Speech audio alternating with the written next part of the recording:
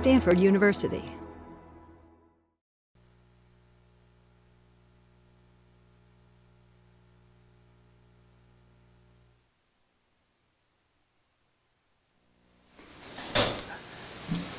Welcome.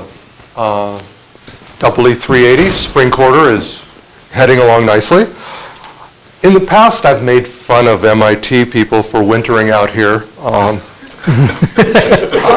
I haven't mentioned the CMU folks who have moved out here, and they even have a sign on 101. So you're driving north, and there's CMU, and when did you get to Pittsburgh?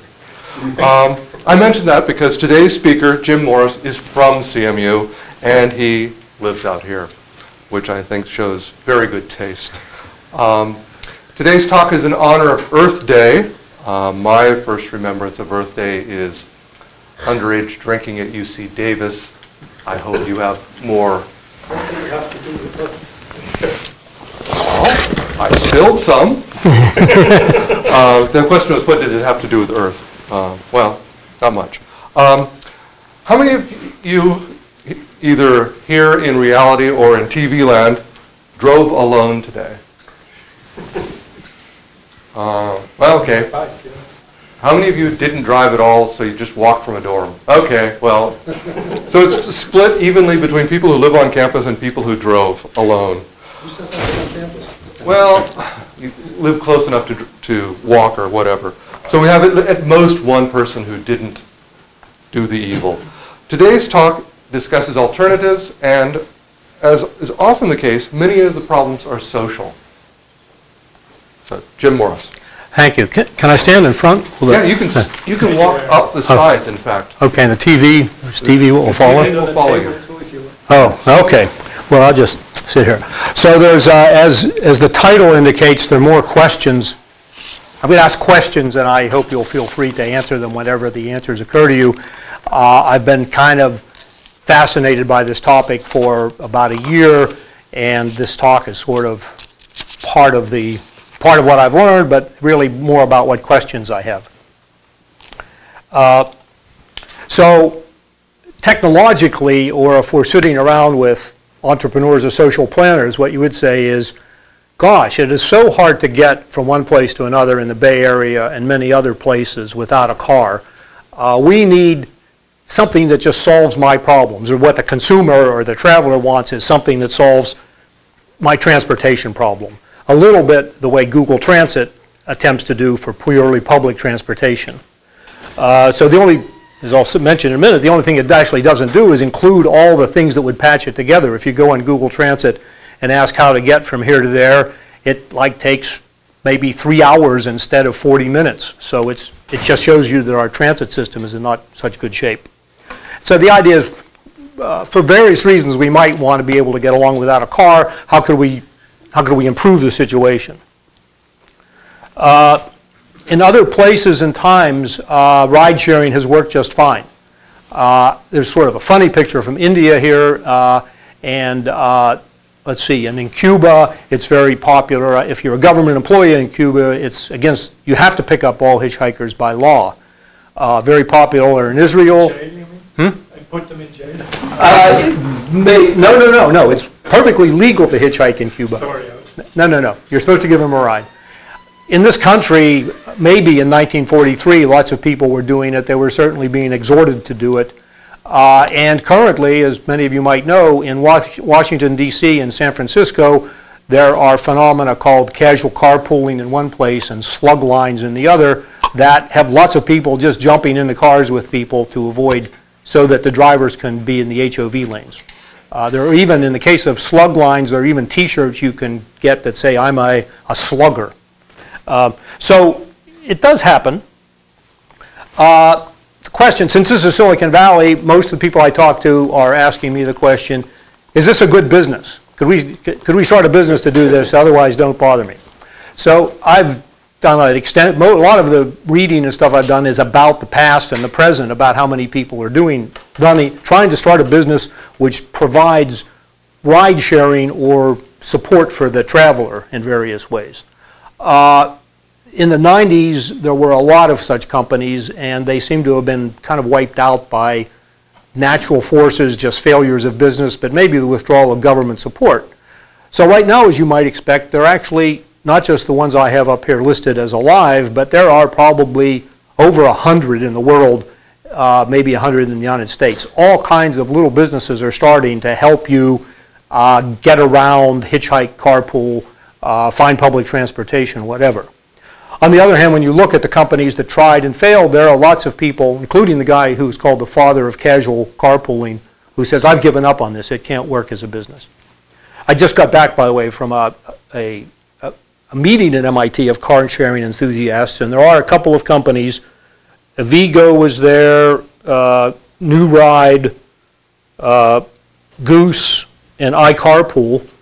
And they at least came to the meeting and were willing to talk about what they were doing. There was somebody from Go Loco, and some of them were claimed to be cash flow positive. Are they trying to make money, actually? Yeah. Well, New Ride claims that they're in 4 or 5 different cities and are making a total of $1 million a year cash flow.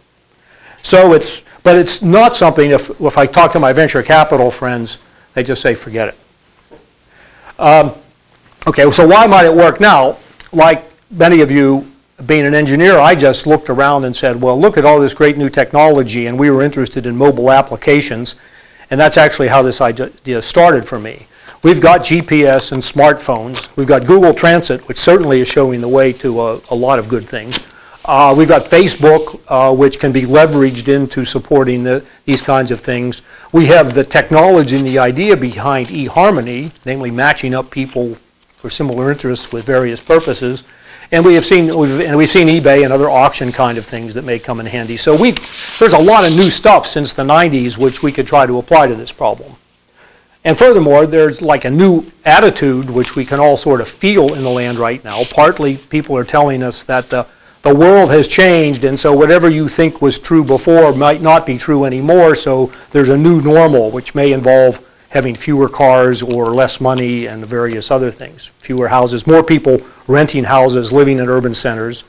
There's also just this general mood that in the age of Obama, we could do things that were unthinkable before. And finally, and I think this is interesting, the generation of people called the millennial generation, people from about 5 to 25, are advertised as having a distinctly more positive pro-social attitude than those other bad generations that went before, like Generation X. So you guys in the millennial generation? All right, too old. Here's your generation. You know, those evil Generation X people, right? We used to be different too. Yeah, right. Anyway, but for marketing purposes, it's probably important to keep that in mind. Usually what people say is, especially engineers, is people can't change. All discussions I have with engineers, or for that matter venture capitalists, say, don't start a business that depends upon people changing. So, but I claim that people can change. Maybe they can. So now, as one of my gurus once told me, yeah, people change. They usually change for the worse. But nevertheless, something could happen here. So now, this is basically a little made-up theory that's up for grabs about how this might work. And because I wrote an NSF proposal for this, like everybody else who heard about the stimulus money, I had to dress it up and say, this isn't just about ride sharing, this is about a new concept called social physical systems, where you have to solve a bunch of physical problems, like where is everybody and where's the medical equipment or where's the news story, where are my local campaign managers, but you also have to solve a bunch of social problems like, does this person do business with this other person, and what's the value chain look like? So we've got these complicated systems. We look at it from the other side. We have things like Facebook and MySpace and everything, which are like purely social systems that tend to exist entirely on the internet but don't interact with the real physical world. Anyway, so a model, which I'm going to use for the ride-sharing thing, but you could think of applies equally well to all of it, is a certain way that this looks, the way the system would look to the participant in the system. In the beginning, you're just a person, and then somehow motivation or marketing convinces you to be a subscriber in this ride service or ride-sharing system or Facebook or whatever. Then once you're subscribed, how often do you try to use it? That's based on some other elusive variable called enthusiasm, like this is doing something good for me. So you propose doing something, such as offering or giving a ride to somebody, or just looking for a ride. Then the system, through a lot of computer crunching, figures out what's a feasible solution to your travel problem. And then you sort of, the way I'm envisioning this system, you sort of then go into person-to-person negotiations, maybe represented by computers, with the actual people that are feasible partners for you. And they decide whether you're compatible based upon cost and relationships. And then maybe finally you reach success in your partners for this endeavor, this ride. And then the partnership contributes, if you have a successful partnership, it contributes to your enthusiasm. So it's a pretty simple pipeline. It's only useful really, first of all, for like organizing this talk. Maybe it's... Question? Yeah. But if we apply this to the eHarmony problem, you usually don't go back up on the list. Oh, but there are other sites for that. There are, that's true. Yeah, that's true. That's true. If you finally get married, which is the eHarmony deal, you're supposed to drop out. And indeed, now that you mention it, that's a big problem for carpool sites. They set people up in their carpools and they drop out and they lose track of them. But that's a good point. This is felt, good point. There's in fact, I should modify the model to have that happen because it is a real problem. Good point.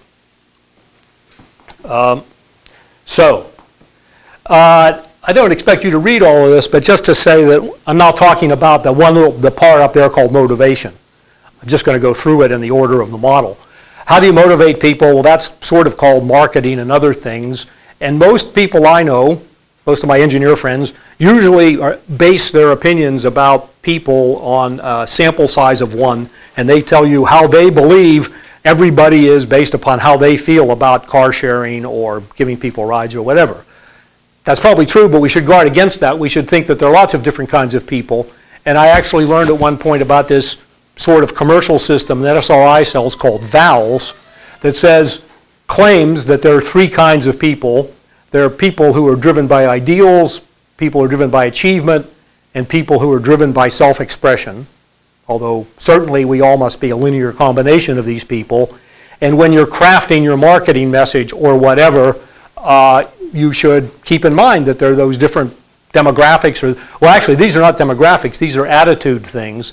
Then the second thing about these groups is we add in demographic information such as age and resources, namely wealth.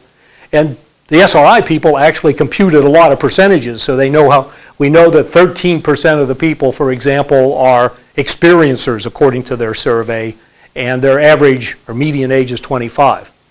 So it's just say when you're going to market something, maybe you should choose a subset of these people to try to draw into your web. And my guess at the right thing to do is to go after the strivers and experiencers who happen to be young, maybe in the millennial group, and these other people called the innovators who apparently will try anything. So much for the way to segment the market or what to look at. A lot more experience is needed before one can figure out where this market really is. So Jim, it seems a little odd that you didn't go after either of the ideals subgroups. Yeah, right. The ideals, yes, the ideals people might do it for greenness. And in fact, if you'll see over here on the right, I had some, why would a person join or not join? And the thinkers want solitude. The believers maybe want independence. On the other hand, they might share in order to be green. And yes, it's certainly a lot of people will do this because it's green. Although in an earlier look at the world I did, I came to the conclusion that only goes so far. And lots of people I talk to, like the venture capitalists, say, you have to base your business plan on the 7 deadly sins. Find real drivers, and these people who are strivers do it for status and greenness, and the experiencers like to meet people, maybe, and so forth. So it's anybody's guess. But frankly, yeah? Last year's computer forum, the industrial forum, the topic was social networks. And everybody's wondering where social networks are going to go. So for your own reference, you might talk to Suzanne Vegas upstairs about. I think there are older people, what I hear is it's like older. No, it's a real mix of the various people. About half a dozen for social network sites came out of Stanford alone. As an Yeah. example. Not nearly as successful as some of them. I know that there was a startling median age for the people who play World of Warcraft. It's like 40. That's a good point. Stanford made me sign up. My wife had to sign up. The median age there seems a little high. Did that somehow eliminate everybody under 10 to move the median age is so high? Oh. Because the United States median age is roughly 30, I think, or less, and there's only 2 groups under 30 there. I'll have to check that. I think these were all people who filled out surveys, so I think maybe it started at 15 or 20. So that's a good point. SRI sells this thing to people who are trying to market stuff, so the person has to be able to spend money. So I would suspect it starts at 14. You've never had children then. Yeah, right. Well, yeah, 4 years, maybe 14. But that I'm sure that the report's pretty good. You have to pay $100 for it or something. But I think that it's probably specifies that. But that's a good point. Anyway, on to progressing through this model. For me, this is one of the more interesting questions. All these businesses that failed and succeeded, and especially ones that failed, said we never got to critical mass. And so people describe critical mass as enough people. But what critical mass really is, you physicists in the audience will know, is that's the point at which it becomes self-sustaining. That's when the system is working so well that you don't have to market it anymore. So, and presumably the moment when you passed a critical mass would be called a tipping point, obviously. So because there's a feedback loop here, maybe positive or negative, but because there's a hopefully positive feedback loop, there's a real chance for a critical mass.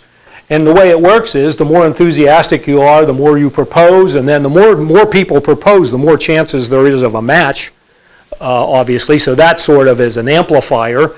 And then the more people who are feasibly partners, then they may match with each other, and then they successfully partner and creates more enthusiasm. So I built a really trivial simulation model of this and said, so these numbers are all purely fictitious. Just chose these numbers are, suppose your ride-sharing system runs for 25 days. Everybody starts off with a 20% probability of asking or offering a ride, and then they succeed or don't succeed, and then they change their enthusiasm, namely their probability of proposing, up or down based upon that. How many people do you have to have as subscribers before it's a critical mass? And the answer from this trivial simulation is about 400. But one of the things that needs to be done is to go and compare this with real experience. The Zimride people say you have to have about 1,000 on a campus before they feel it takes off. But knowing this tipping point is, knowing that there is a tipping point and knowing how to predict when you get to it would be very important for businesses. And I've searched cursorily the economics literature, and it doesn't seem to address this problem very much in the sense that they're interested in equilibria, but how something starts and builds doesn't seem to be something you find in economics. Certainly in market. Try to segment the types of travel. So for example, local commuting traffic versus going up into San Francisco versus event-based where there's a spontaneous group going to and from the airport, things like that. Certainly not in the context of this model, certainly. This was just a really trivial simulation, but it's getting segmented right now by all the entrepreneurs who try it. For example, Zimride is sort of a university-based thing. New Ride is a within business sort of thing, as are many. Doing it within a business is a good idea. And Zimride and others have done the other thing you suggested, which is event-based link-ups, which sounds like a good idea to me, and Zimride thought it was, but I don't know how well it works out because there's a very concentrated time. Turns out people who are carpooling, people will resist carpooling just because they're in a bad mood about going to or coming from work. Whereas if you're going to a baseball game or something or an event, you might be in a social mood. So I think it's really worth trying, frankly, as a marketing strategy. Anyway, this tipping point, it would be nice to know that there is one and how you could reach it. That would tell you whether you should give up with your marketing campaign or not. It's sort of seat of the pants information that these companies are accumulating right now. And here's one, the whole theme of these next two slides or three is the cell phone may have changed the game. So the number of feasible rides could be increased in a certain way. And here's my trivial example, simple example. Consider San Francisco and Silicon Valley. You have, let's see, 10 neighborhoods and 20 companies, and the people are sort of uniformly distributed around these neighborhoods and companies. So if you do the divisions assuming uniform distributions, there are about 5 people in your neighborhood who are also driving to your company. So then we say, okay, so those are 2 people who are feasible matches because they go into the same place at about the same time. What are the chances of them actually being compatible in the other inscrutable ways people are compatible? Suppose the chances of that is 1 in 10. Then if you just multiply out the probability that the person gets a ride, it's about 40%. So you have a chance, your chances of getting a ride on any given day is about 40% in a carpool. But all you have to do is say you can change your car once. So now the numbers are very different because starting off with these 1,000 commuters, they're distributed across the neighborhoods. 100 apiece are driving down 101, so you can get a ride with one of those 100. And then somewhere on 101, there are 50 people going to your company because there are 20 companies. We divided 1,000 people by 20. So now, and once again, assuming there's only a 10% you're compatible, now the probability of getting a ride is 1. It just skyrockets because of the formula. I mean, it's just because you can change. And also, your intuition about this is quite simple. A hub is a good idea. Everybody knows that hubs are good. It's the way the airlines concentrate their business. And so you could do something at the airport or Millbrae. The Millbrae BART stop maybe already is a hub for this kind of thing. But the interesting point is that you don't actually need to establish a real physical hub. You could just do it by selecting one good place to transfer. And furthermore, even after you've made this agreement with your potential partner, whoever it is, you could keep in constant contact. So the one thing we all know about cell phones is now people don't have to make detailed plans, and rendezvous is much easier. So if you could make this rendezvous, now when you first suggest to people that they're going to get off the highway somewhere on 101 and wait for somebody else that they may or may not know to pick them up, it doesn't sound too plausible. But that's part of the problem to be solved here, and you have to use the cell phones and the GPS and all of that to do it. Adding housing in the DC model, just have to add a test station if you have a driver with you, or if you have a passenger with you. So if the government, somebody, local government would check on the freeway right there. Yes. To make sure that you have the high incentive structure to fill up around there. Oh yes. I mean, right above and below have your exchange places. Oh, yeah, okay, that's a good point. There may be other ways. And the big traffic jam probably is along 101. I mean, all of us drive down 101. We see all those other people driving by themselves, and you say something's wrong. That's what many people, they say something's wrong here, or we can make money out of this. This is the best deal since getting free energy out of seawater. You know, we know how well that one has worked. So, but anyway, yes, certainly some government. Just a camera there that claims it's checking. Oh yeah. I've gotten 2 tickets for driving in the HOV lane. Don't do it with your top down. That was the first thing I learned. Anyway, so this whole thing with the cell phones and everything will, in principle, could change the game. It requires a lot of work to have it be, to figure out safe places for people to transfer, to figure out what happens when something goes wrong. A lot of these ride-sharing systems have found they have to provide absolutely, positively guaranteed backup. You sort of want to steal the Federal Express motto, so that people talk about, the ride-sharing system sometimes will contract with taxi cab companies to pick up somebody whose ride has failed. Or Google at one point was giving people cars to drive home for the night if or around the area if they wanted it. So anyway, this agility makes it better. Now, if there are any algorithms fans in the office or in the room, this is once again about how to do feasible rides. First of all, in the process of this, I discovered there's something called moving object databases, which are pretty cool. It's been a 10-year research project by a small segment of the database corporation or database community where you just add the time, I guess you add time windows and maybe place windows to your queries, and it sort of answers with respect to time. So the typical DoD application was how many helicopters of what kind will be in this area 2 minutes from now or 5 minutes from now. But there are also these things for networks. So that would be one way to try to do the matching problem. I'm actually, before I discovered those, I was thinking of an algorithmic way to do it. And my way was you just take all the drivers and their chosen routes that they're planning, and this could include Caltrain and buses and everything, and you construct a giant graph, including all the times of when these people are going. So driver 3 starts off, and maybe he goes down 101 and then tails off to the right, and driver 1 comes in.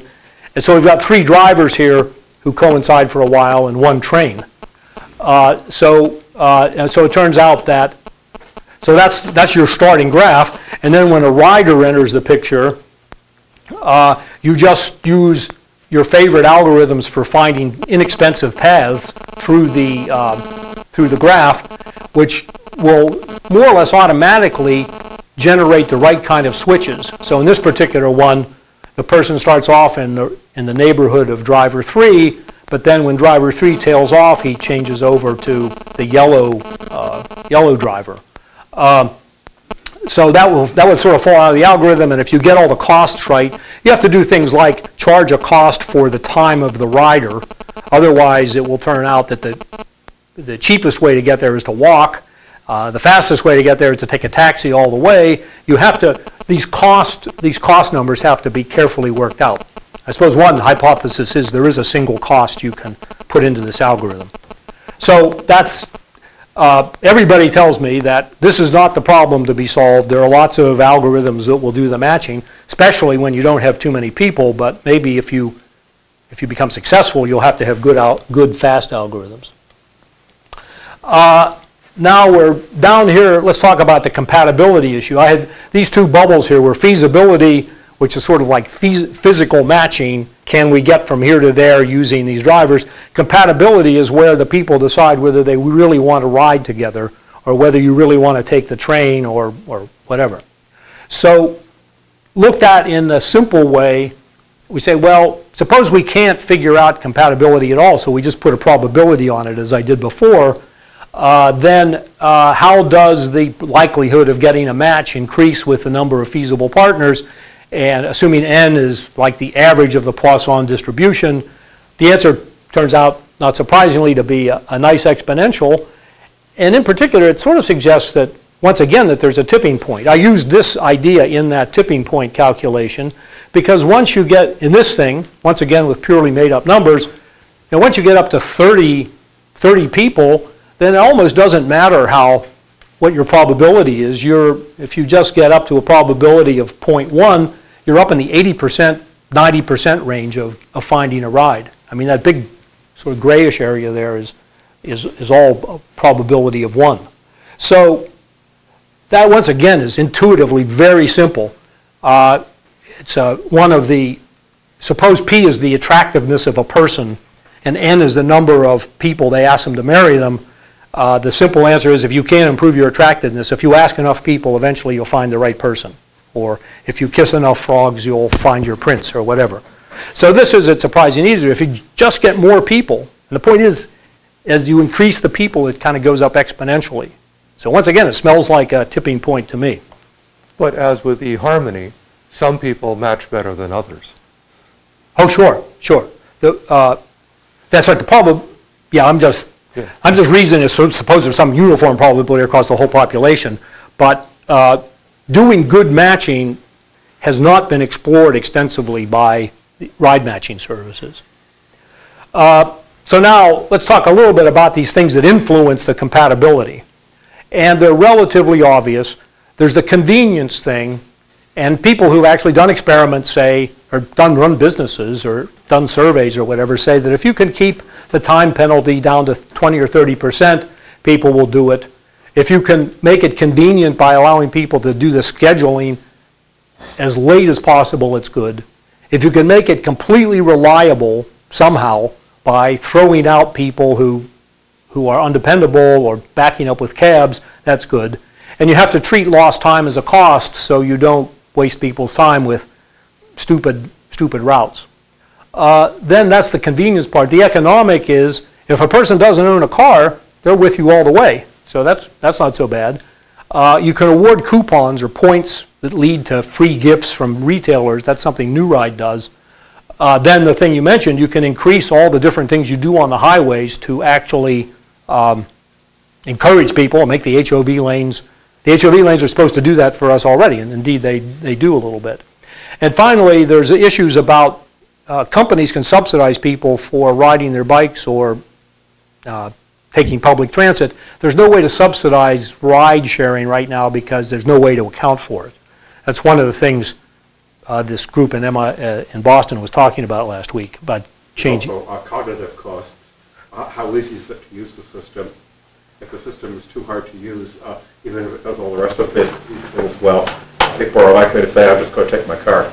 Yes, and frankly, I've come to the conclusion that people who live in New York City suffer, even though it's supposed to be great for mass transit. I think one of the hassles of living in New York City is that constant cognitive load of deciding how to get from one place to another. I mean, everybody says it's convenient, but I, on the other hand, living in California, don't actually expend any thought at all until I'm sitting at my desk. Because you can just sleepwalk through your day, you find yourself in your car. So I agree.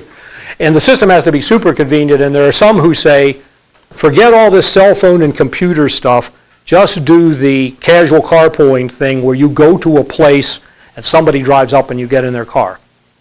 There's an argument can be made that there's going to be lots of customers of this who don't want to mess with micro commitments or micro contracts. They just want to go to a place and jump in the car.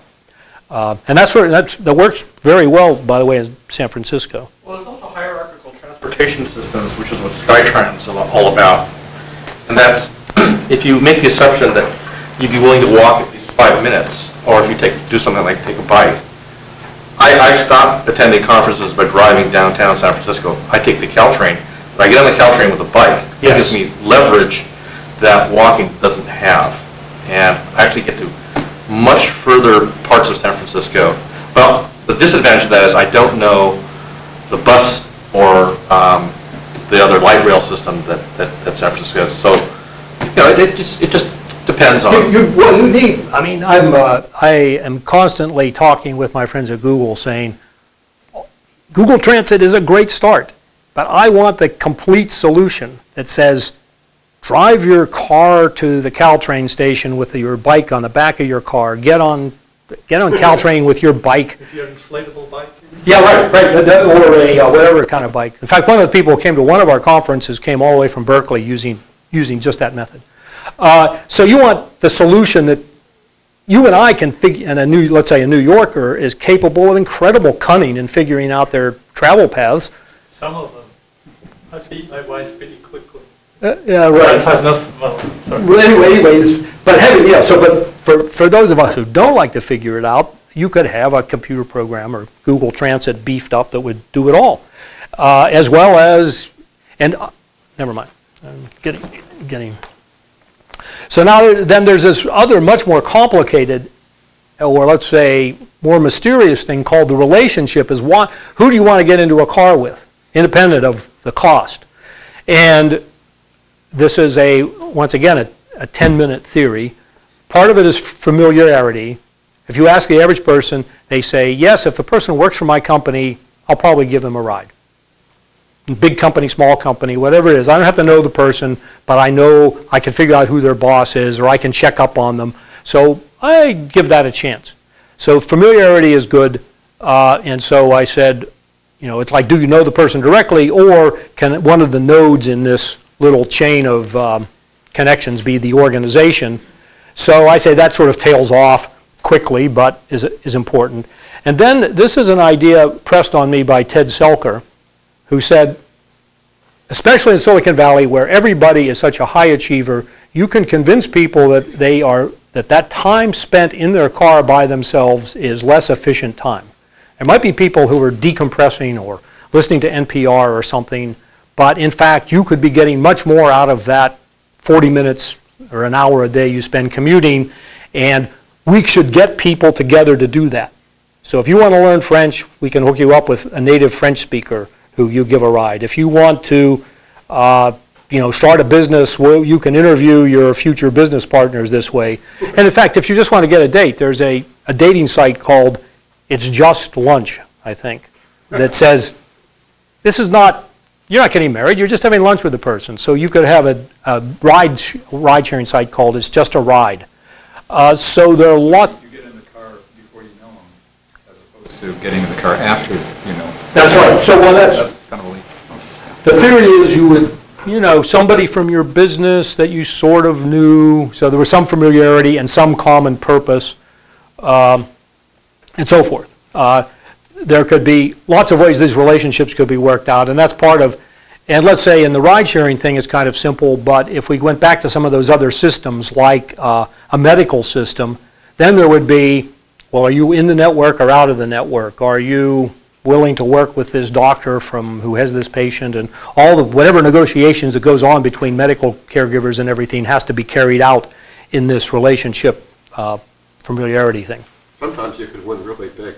When I was a consultant taking Caltrain up in San Francisco, I discovered there were a lot of things I could do on the train that were actually billable hours. Yes. Well, certainly, the reason Google may or may not be interested in this is they have this sort of very expensive solution right now involving people on Wi-Fi, and each Googler probably puts in an hour on those Gary Bauer buses. Yeah, strangely, commuting on trains makes people feel happier about doing that than on buses, but I think the Gary Bauer buses are pretty good. There's one advantage of Caltrain. You can drink and eat. You probably can't No, on they just allow drinking, eating on Bauer buses too. Well, but The that's... advantage of the Bauer buses for Google is the fact that they can develop stuff in secret. That's you don't right. have to, you don't have people looking over their shoulders on. I talked to the guy who runs that system. His biggest problem that week was people were making out on the Google bus, and other people were taking pictures of them and using the Wi-Fi to upload it, so when they got to their office mates would tease them. So you can do anything on the Google bus. Yeah. I think this question is appropriate for this slide. It's today's headlining news that there's a Craigslist killer. Yes. And it kind of brings up the idea of an unregulated network. Perhaps on eHarmony it's not going to happen because we know who the people are on eHarmony. Part of this whole thing is, you want to build, the network may or may not have anything to do with ride sharing. So for example, you might want to have a ride sharing add-on to your friends' Facebook groups so that you already have a connection with people. You may even want to have completely independent sites. For example, there is eHarmony and Match.com, which are global dating sites, but then there are special sites for people from particular religions or particular countries. And instead of going to eHarmony and checking off the thing that you're Persian, you actually go to the special Persian site because you feel that that was made especially for you. I think there are lots of, you might want to go first with the relationship things. Yeah, you mean like J-date. Jewish. Yeah. Right. So I don't, I don't know what the psychology of people doing this is, but certainly Craigslist, by the way, offers this service, offers ride sharing along with everything else, but it's not very effective because they're not really doing any more than being a poster. Yeah. Thinking about the hitchhiking problem, looking at the Moffett field pickup area on 101 and thinking, who would dare get in a car with a stranger? And thinking, you could really solve a lot of that problem just by taking a photograph of the driver and the rider and their driver's licenses or ID information as they depart. But you'd have to have centralized locations then where that gets kept. Oh, sure. Well, no, but with the cell phones, look. I mean, in fact, there was a guy from Nokia at this meeting I went to was talking about, you touch the cell phones and their RFID things go off, and that turns out, he was arguing from an HCI point of view that was much better because it replaced 10 clicks by 1 click, just a click of the two phones together. So you would click your phones together, and you've already registered for this service. You already have a rating. When you get out of the car, you give the person a rating. So rationally anyway, I think that safety security problem can be completely solved. And on the irrational side, we got these people up in the East Bay who are jumping in cars all the time without any questions asked. So it is threatening, or there are issues about this, and it always makes the news. But actually, we're planning to do. We actually want to do a lot of surveys, or let's say, not surveys, but let's say, some combination of in-depth interviews tracking people's behavior, because we all think of the safety thing, but in practice, it doesn't seem to be as much of a problem. I think the real problem is, as you suggested, just the hassle of doing it all. Plus, I don't know, there are other reasons. A carpool represents a kind of permanent relationship. This ad hoc ride sharing might be more congenial to people because you just do it once. So there are lots of, let's say, what we call marketing tricks that can be tried, might make this work. So finally, my conclusion is this problem is hard because of all the convenience and reliability of a car. If we didn't have the personal automobile, we'd have to invent it. It's really a great thing. There's actually a survey, you must have been laughing at my second bullet. The sociologists do all these surveys all the time, hoping to find out that people want to do this, and they often discover that no, people, actually, if they've accommodated themselves to their drive.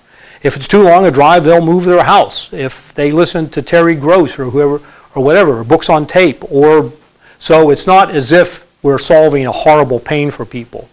And so and as I say, one of the reasons it's hard is how do you get something started so that you could demonstrate some traction.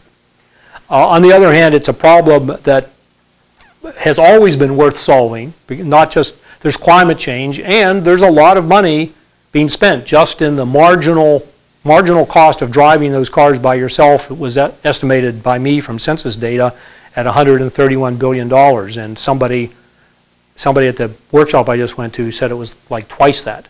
So there's money sloshing around in that could be saved. The question is, can you somehow get your hands on it? Yeah. From a personal perspective, one of the issues here, when you're going back even to your cost slide, is that the cost of the auto bind that we're in societally, there's a lot of hidden cost. Yes. And the unit cost is not at all apparent. That's right. Whereas mass public transportation, you argue against the 250, going up to the B zone, whereas as with transportation. So one of the good effects, for example, of Zipcar and Zimride Zipcar is the people who rent you the cars short term, and they charge you the full amortized cost of the car. So when you rent something from Zipcar, or from Hertz for that matter, you're finding out what it really costs. And so Zipcar and Zimride are collaborating because the people who are renting Zipcars might want to share either the Zipcar or get a ride from somebody else. And those people are more conscious of the costs. But another way to turn it about would be to turn it about and say, well, perhaps if we have smart objects, smart vehicles, number one, they ought to tell us how much they cost. If we knew how much they cost, we could work. If I were a smart vehicle, I would never tell you. Okay, well, if you were enthralled to the maker. Smart vehicles could do a lot. In particular, they could solve some other problems. Like, I thought they should do a person miles per gallon calculation. So they could tell you, see, if you put two people in a car, two people in an SUV uses no more gas than one person in a mid-sized car. If people were conscious of that, it would make a difference. Yeah, actually, there were cars made in the 90s that had that kind of computation, because it would take your velocity. It had seat sensors. Yeah. And so that was done. That didn't, unfortunately. Well, the Garmin GPS, as it's calculating your route, will tell if it has this eco feature. You can put in information about your car and cost of gas, and it will tell you, make an estimate of the cost for that trip. One of my friends suggested to me that, yes, this was a good idea, and most important, if you could get your person miles per gallon displayed in the rear of your car on an LED, people who could compete for how they were doing in that. Yeah. You really want to be doing gallons per mile, because miles per gallon confuses people. It gives you the wrong result. You think that I've done the arithmetic, and it's sort of surprising. If your base car gets 30 miles per gallon, Yeah. you think, oh, I'll buy a second car that gets more mileage to save money, that second car has to almost be free, even at $4 per gallon, because there's really not that much gas to save. Yes. Going from 25 to 50 doesn't save a lot, 25 miles per gallon to 50 miles per gallon. You know, By the way, over people- 100,000 miles is a small number, so you can't spend $3,000 on a second vehicle. It has to be, $1,500, and that's not even counting the other incidental fixed costs of the second car. That's right. Small number, you mean relative to the capital cost of the car? Yeah. Oh, yeah, and there's a lot of Capital cost irrationality beyond about this. One of these companies that are in the business said that usage spiked during whatever it was, the gas crisis, when gas was $4 or $5 a gallon. But if you actually calculated what the difference was to people, especially counting the price of the car, it's still not that big. So there was some behavior change with the recent gas spike, but in many ways It's why you it wasn't want to rational. do gallons per mile instead of miles per gallon. Yeah. Because then it's more obvious how the price is changing. There was a study, by the way, very elaborate simulation study done in the city of Helsinki, proposing lots of circulating vans with ad hoc patterns. And the crossover point sort of was, if you hadn't, in terms of whether it was a good deal or not on the whole, was if you'd already purchased a car, you might as well drive it. If you hadn't purchased a car yet, then this system was economically good for everybody. Yes? A couple of things that get ignored way too much. Public transit, one thing that it never can do is replace the car trunk. If you're buying things, the car trunk lets you haul them right to your home. Public transit can't do that. You really need to have some kind of little luggage carrier that follows you along on the public transit. That's to keep them secure while you go to the second store, too. It's called a rollerboard. I was at a conference one time where big rollerboard. This transportation expert was saying that he was looking, what was the greatest innovation of the past 20 years in transportation? And he claimed that it was a rollerboard because it allowed many, many more people to be pedestrians. But the other thing is the storage feature. You frequently have things stored in your car that are there for your exercise class after work or... Yep. Having a personal car is a great idea. So in fact, my marketing, I'm starting a business tomorrow. First of all, I wouldn't even try to tackle this problem of convincing people to give other people rides. I would try to see whether I could create the world's best taxi and limo dispatching system that did everything up until the point you brought in civilian drivers. Because there's a lot you can do. You can get the taxis and vans to pick up multiple people. You can schedule them. People do various simulations that show you can make them 30% more efficient. So I would do that, and then I would do it in a place where nobody had cars, so that so you didn't get into this thing of people being habituated to having their cars. You do it with younger people, like universities. Let me see, I've got a couple of...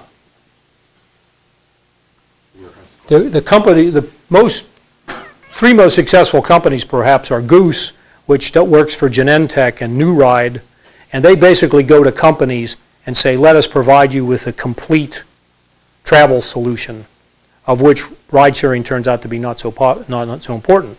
Zimride has, I think, just signed a deal with Stanford, but mostly I think they're providing rides for Stanford students. I actually talked to them. Mostly they started off in universities providing rides home on the vacations and things. But in fact, they said that they were getting a certain amount of interest from Stanford staff and faculty who wanted to do it.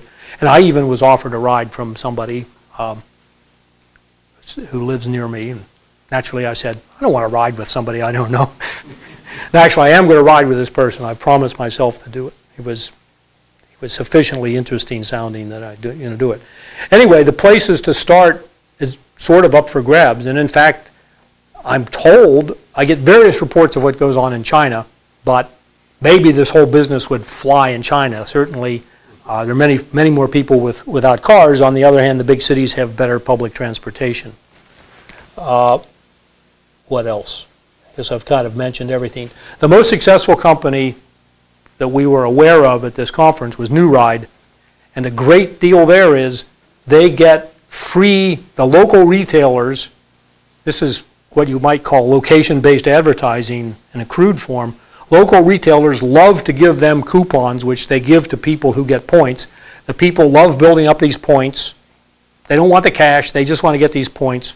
And then they go and they buy stuff, and furthermore, the coupon givers get good marketing and advertising information. So New Ride is succeeding on that. And they don't charge the people, and they try not to charge the companies, and they sort of get money from municipalities and sometimes companies. I already said I would recruit taxis and limos first. There are lots of ways to demonstrate participation. I mean, if you buy a Prius, everybody knows you're green. If you buy a cell phone that allows you to hitchhike, it's harder to tell. Somebody said that having one big location where everybody meets to do this would be a way of advertising it. So there are hundreds of ideas. For a technical way, finding an economist or finding the data to prove the existing of a tipping point, I think, in fact, is a data research problem. Having an all-voice interface might be a great idea because for drivers it's important. I mean, I think someday Google Maps is going to kill somebody who's looking at it on their phone while they're driving. And then you don't have to get into all these businesses of figuring out how to implement it on the 17 different kinds of cell phones. You just do what you would just plug this thing into 511 and you'd be done. Previous slide that you had up there that you skipped over quickly. That depends on the cultural issues of your professional drivers. I believe it's Minnesota's having problems with the airport cabbies do not like picking up people of certain cultures. Because the drivers have a culture and they just won't pick up certain people. I mean, they're not Pakistani. Whatever it is. I paid for a marketing study about the whole transport business, and it's actually, well, the good news was they said there are lots of computer dispatching things getting traction with these companies. They're buying them, but the wage structure is very low, and this whole thing of introducing more competition, it can be a nasty business, the taxi limo business. Somebody told me they thought there must be 1,000 limo companies in the Bay Area, 950 of which consist of one or two limos. Those guys who are struggling, unlike the taxi drivers who kind of have a protected market, the limo drivers might love this thing. So you could just say to the limo driver, hey, go buy an iPhone, or go buy an iPhone, I will feed you fares, and then use the voice interface with all the riders so they don't even need to have an iPhone. And if you could demonstrate that you were increasing their revenues by a certain amount, maybe you could make a business out of this. I'll see if I can show you this one. This is... anyway, there are... so mostly what we have here are lots of ideas, and a couple of semi-successful businesses, or businesses which haven't failed yet, and maybe they'll just keep popping up for the next decade. I guess this isn't going to work.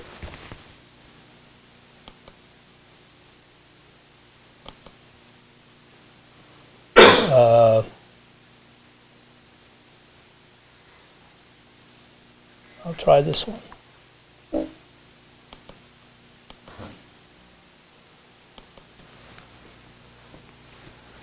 So I'm just, no,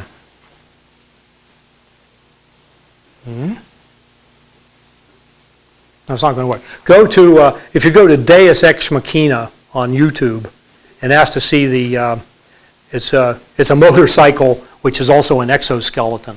It's very cool and an alternative to doing all this other stuff, which actually, interestingly enough, you look at that really stupid looking car that General Motors was introducing, the two-person car that had a little crash bar on the top of it. No person would ever get into such a thing. Only the most unfashionable person in the world. Segway technology? Yeah, it was you have to segue. But this other thing, which is this Deus Ex Machina thing, was done by a USC design student, and it's totally cool. You get into this thing and you just go soaring down the road. Okay, well, you've actually yeah.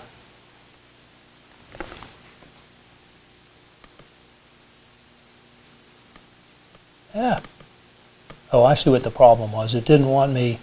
It's probably the anti-downloading squad got me.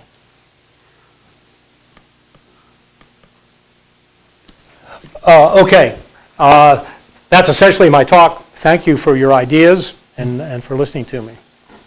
Yeah. There's another, You stepped on my applause, Hal. What is that?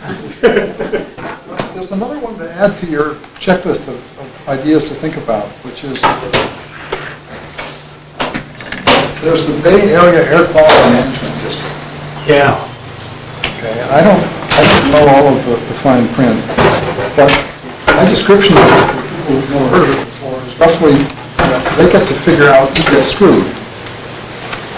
And it wouldn't surprise me if something similar like that happened when we start seriously trying to get on the government.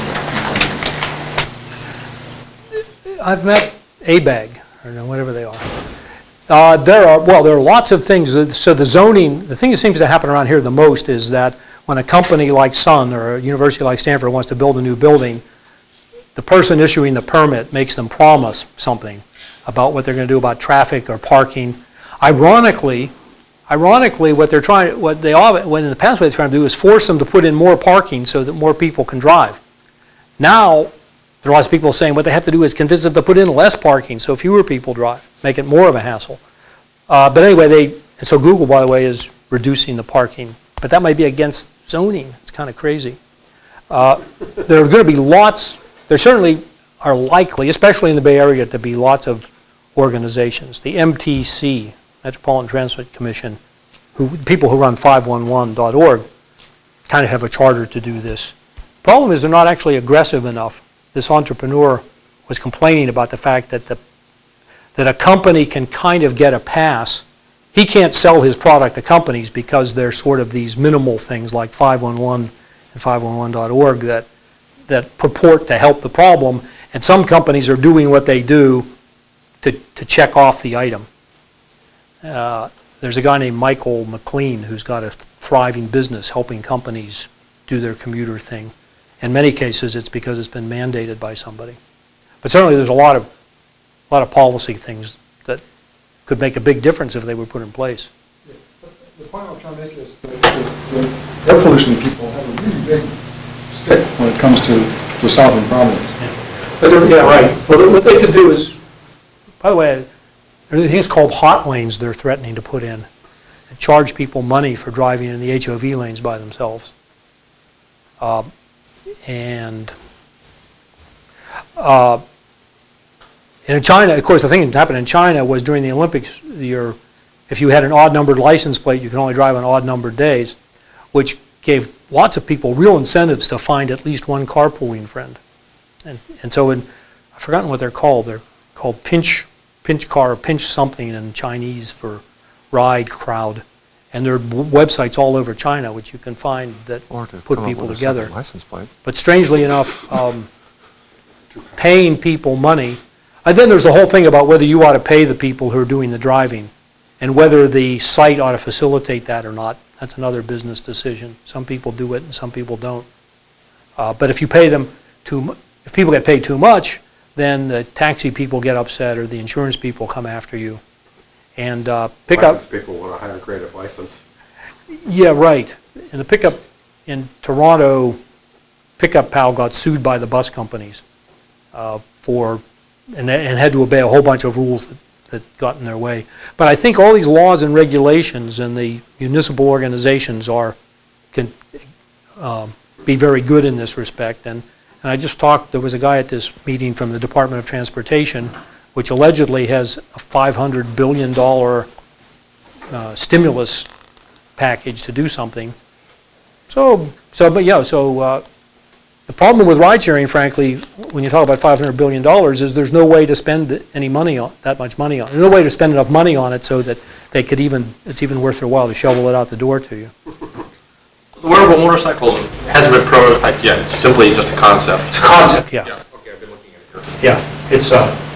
Yeah, I mean, I'm sure a lot of people would buy them. Yeah. Can you pick your kids up at daycare with this? No, this is really, well, see, a motorcycle or a motor scooter also gets great mileage per person per gallon. So why, and since this is such a since it's such an irrational thing, maybe just convincing everybody that motorcycling is cool is, and it would also reduce the population. Another friend of mine. And the problem with the wearable motorcycle is you can't have the babe sit on the back where the motorcyclists say where she's going to get an orgasm sitting on the bike, as an example. That's the problem. Oh. There's a lot of people who believe that. Well, yeah, the other person said when you go fast, it sort of tilts you down, so you look like you're going down the thing with your hands face down, and then people wonder about what would hit you in the face. It's pretty cool, yeah. It's my impression that most of the cities in this country limit market entry for taxi cabs one way or another. Oh, yeah. The New York City taxi medallion system is the one I'm most familiar with, having grown up there, where if you wanted to be a cabbie, the medallion was the big expense item. $120,000 or so. Yeah, it was about $30,000 back in my youth when I was there. $300 million now.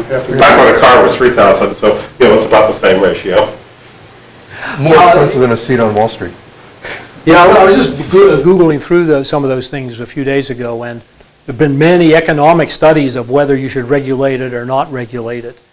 And it definitely has the property that it is such a low margin job for the people actually working in it that even though deregulation, let's say more people say deregulation is good than say that it's bad, but yeah, medallions are a big idea. And actually, in certain places, the mafia is a problem too. There was strangely enough in Pittsburgh, there was a limo service who had discovered the wonderful wow factor of having really beautiful women driving the limos. And they were doing a great business, but they got a call from the mafia and said that this was encroaching on something which was sort of like their business, and they didn't want them doing it anymore. So, yeah, there are lots of issues. But by the way, van pools were subsidized in the early 90s, and lots of people loved these van pools. And actually, I would say maybe there's a lot to be said about having roving vans. People sometimes call them jitneys if they're not legal, where it's just a big taxi cab is all. It's a big taxi cab where everybody understands you can have multiple riders, and you're not supposed to complain when the taxi cab stops to pick somebody else up. And I think it'd be much cheaper. It could be scheduled with all kinds of clever computer stuff, and it would seem like a bus is too big because it has to stop so many times, and it tends to have a fixed schedule. A car with 4 people in it is kind of small. But the idea is, my theory was, Google or somebody could provide the information system and let the marketplace decide how to service it. And I still think Google should do this, but partly because it doesn't, once you're a multi-billion-dollar company, you can't fool around with these crummy little multi-million-dollar things. There's currently a lot of gas being wasted on large buses with 1 or 2 passengers on them. Right. Diesel, actually. Diesel, yes. I've actually heard the same thing about trains, commuter trains. If you look at Caltrain, those are very big trains with not many people on them. So that's another thing. By the way, the train and the bus companies then get after the carpooling people because they're taking away business and making them less efficient. They did a survey of the casual carpoolers in the East Bay and discovered that if they outlawed casual carpooling, it would actually decrease automobile traffic because the people who were in the HOV lanes by virtue of picking up people would stop driving. Well, as I see it, when I imagine it, it would be a mechanism to get me to Caltrain. Yes. Well, that's what I began to think of is you just need to patch together things. You need a very, let's say, a very reliable way of making all these micro contracts to get you from one place to the other, and to do it in a much less haphazard way than we currently do it. And do it without having to take your stuff out of one vehicle and carry it over to another vehicle really means the only way you're going to ever do that is with like automatic cars. Yes. Well, by the way, I thought you were about to mention, somebody was talking about SkyTrain or something. There's these wonderful plans of having these little electric cars you drive around locally, then you hook them up to something and then they go streaming down the thing and you get off them all. All those, now there's something we can spend $500 billion on. Another model to think about is the white bicycle model. Yes, in fact, this hitchhiking thing, sorry, It gets you home with your stuff. high-tech hitchhiking is packet switching where the people are the packets. So you just get out with your cell phone, you have a place you want to go to, car picks you up, drops you off. Francisco. What? Yeah. I was thinking another place to look for ideas would be the white bicycle experiment in Amsterdam. Yeah. Well, I know that I know it's worked at Livermore too. it's just free bicycles for everybody. Yeah. There's something in France, I think, where you can rent very cheap bicycle rentals. There, yeah, there are many ways to solve this problem. As I say, I kind of got interested in it of saying, I'm afraid, I confess it was technology driven in the sense of saying, oh, cell phones, internet, what can we do here? Actually, Stu Card, you were there at the genesis of that idea, this Selker once again he was just flaming about how he couldn't get from the San Jose airport to his house in less than a few hours. And it was all a coordination of, simply coordination of schedules. What you most often hear people say is all the transit authorities in the Bay Area don't connect with each other very well. But one little, if you just have a person who happens to be, if all these people belong to the ride-sharing club and they were driving from here to there, you could get these quick little things to Caltrain. In fact, by the way, all the businesses are running, Genentech runs a constant stream of vans between the Caltrain station and their offices. Another potential slowly growing market is sort of dealing with some of the negative aspects of aging in place, where we have this suburban model from the 50s and 60s that just isn't going to work for people getting older. And That's right. And some of the solutions are, really actually concierge services that provide not just transportation, but many other services. In fact, sort of age-in-place senior living centers where you pay a flat rate and you get your services, one of those of which is transportation. Yeah, well, I actually was asking the Department of Transportation guy, why in the world we have dedicated buses for these people when we could just do it all with taxi vouchers, or train the taxi drivers to provide these extra services, give the older people vouchers, because the place where I live, which is Oak Creek, the older people are always saying they can't even get a taxi to come there. So one of the economic questions I was trying to sort out was, could the taxi business in the peninsula be made more healthy by this? The taxis seem to be overpriced and In some areas for some time, but now they seem to have migrated over to a system called Outreach that has individual cars that go to individual homes and pick people up and take them where they need to go. Yeah. Minimal fee. I wish these are Christmas. Yes, Stu. Isn't it going to be hard other than sort of regular rights to work to make this work in areas with low population? At least you can make it work along the 101 corridor and so on, but the ride to the train station for somebody who lives out in Los Altos, you just have low enough density that you have all these long drives. I think you're right. Let's say the extreme sprawl makes it a problem.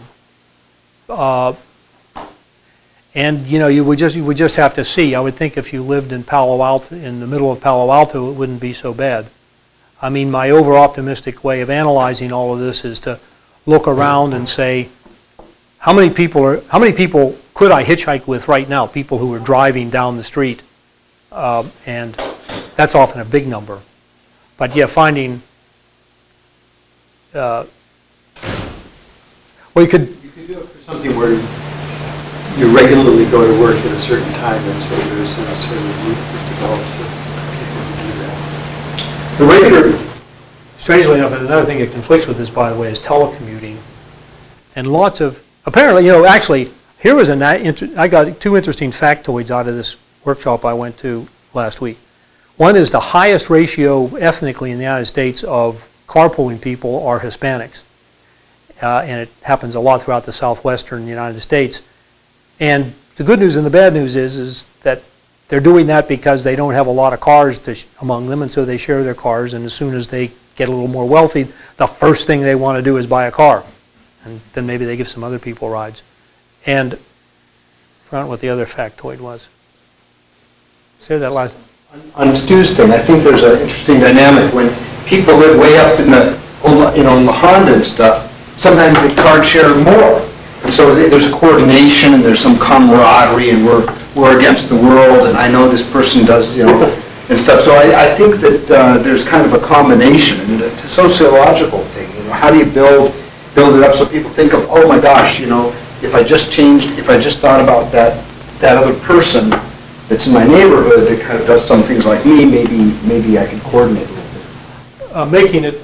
This thing I just got from the guy in the Department of Transportation said, how can we make ride sharing cool?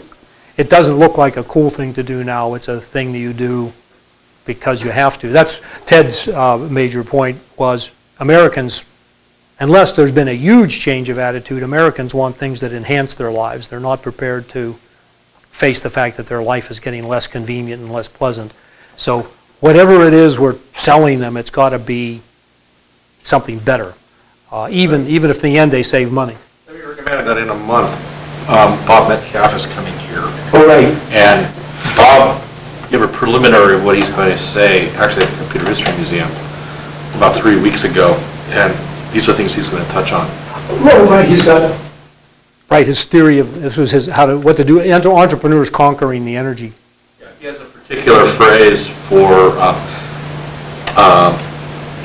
basically you want to be able to have an excess of energy, obscene excess of energy available, but how you're going to get this is But the thing is this: he's claiming it's not green. That's the thing. Yeah, right. Well, actually, I read this great book by George Friedman claiming, among other people claim that we're going to beam it all down from space with microwaves. I don't want to get away in the way of one of these microwaves coming down with all this energy. But you can. I just heard it on the radio today. They were saying, more solar energy is accessible from a satellite than mankind has used in the history of mankind in terms of electricity. There's a serious project being proposed for that, actually, billions. Yeah.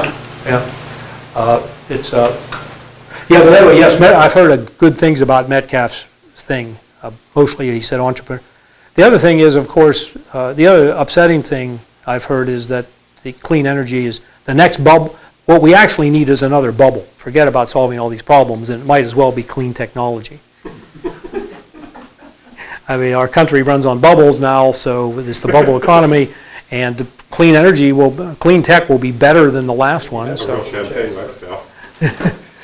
Yes, Hal. So, in terms of local transportation, I have a data point.